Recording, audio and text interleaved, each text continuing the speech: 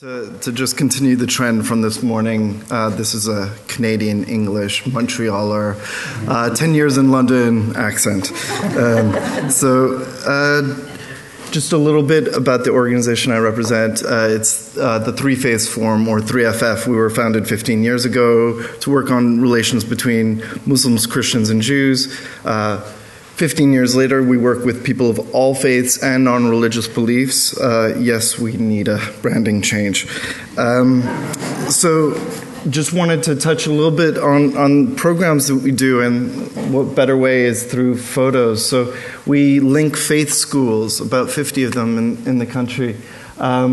We run workshops in schools and almost on a daily basis. We are an incubator, if you will, of different interfaith, intercultural programming.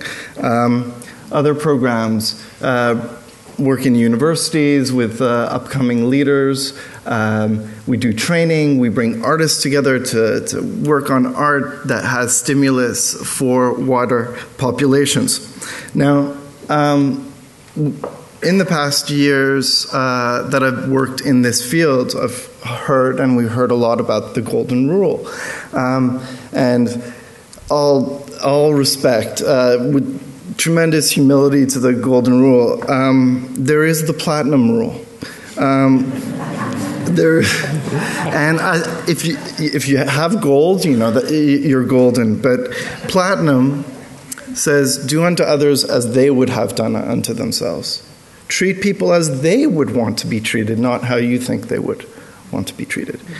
And this goes through everything that we do. These are girls from a traditional Muslim school. We were the first organization outside of their community to work with them. We had to go where they are as much as possible. We had to understand who they were. And we could only bring them to the V&A Museum, which for pretty much all of them, it was the first museum they had gone to. And they went through a whole faith and fashion program. We had to really understand them, and only through encounter can we really understand them. We don't just want to treat everybody the same. We actually want to treat everyone different, specific to who they are.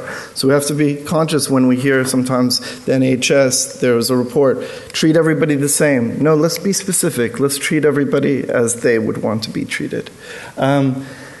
There's been a lot of talk about the niqab, and it's on the news all the time. And let's just always be conscious of the teenagers that are here, and especially you get a great example in the front row on your right, my left.